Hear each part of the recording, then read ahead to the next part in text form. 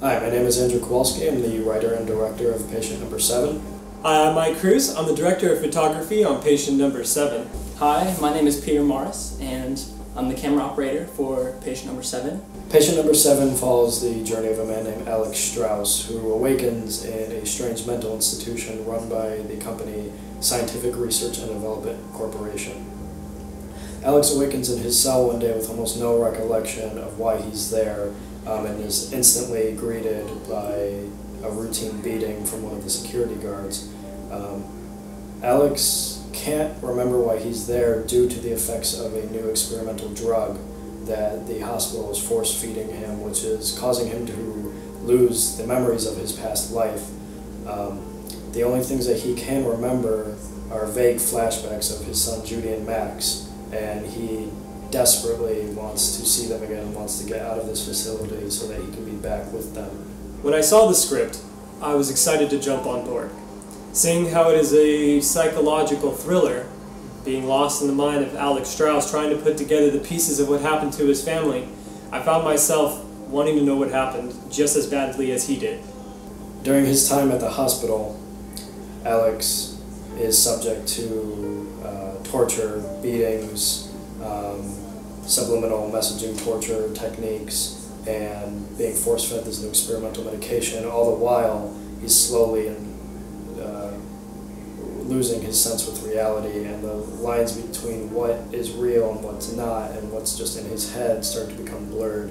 I really love the feeling that Andrew brings to the script. It's a really dark and ominous and it's a thriller. It really gets in the mind of Alex. We really don't know what to trust. We don't, as an audience, we don't know what's real and what's not, and I really like the ambiguity of that because it keeps you guessing. It keeps you wondering what's going to come next. Is he really crazy, or is all this actually happening to him? The look we're going for is a really blown out look, with white walls and white everything, really. We want to really give the feel of being lost.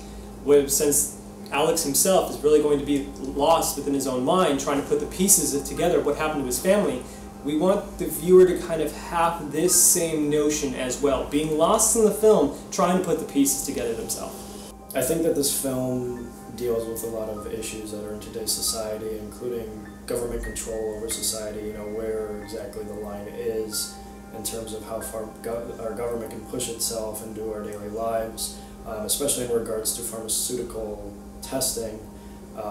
What are we willing to risk in order to create something that's quote-unquote good for the society as a whole.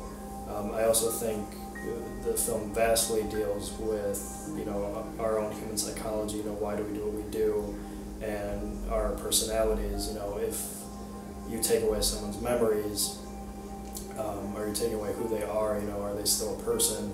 And are we really individuals, or are we just a product of our surroundings?